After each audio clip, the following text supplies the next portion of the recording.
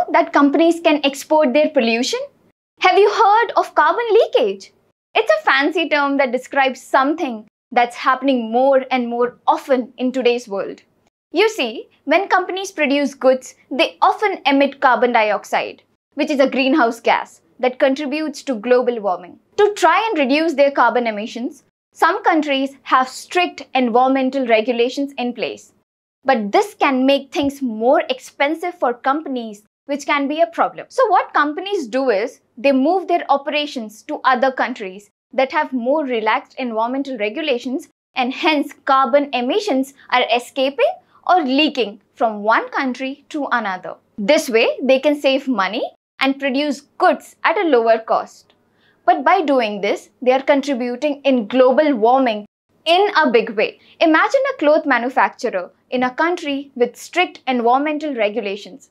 They use machinery that emits carbon dioxide when making clothes. To comply with the regulations, they would have to invest in new, cleaner machinery, which is expensive. Instead, they move their operations to a country with more relaxed regulations where they don't have to invest in new machinery. This means they can produce clothes at a lower cost, but they're also emitting more carbon dioxide in the atmosphere. This is why carbon leakage is a problem. By moving operations to other countries with lower environmental standards, companies are shifting emissions from one country to another. The emissions are still going into the atmosphere, and the problem of global warming isn't being solved. It might sound like an easy concept, but it actually is a pretty big deal in the fight against climate change. To address this issue, it's important for countries to work together and set global standards for carbon emissions. Companies need to be held accountable for their environmental impact, no matter where they operate.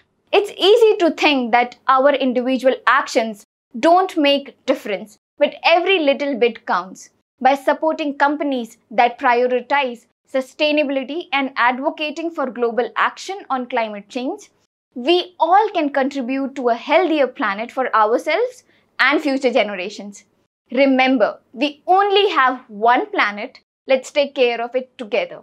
Thank you for listening.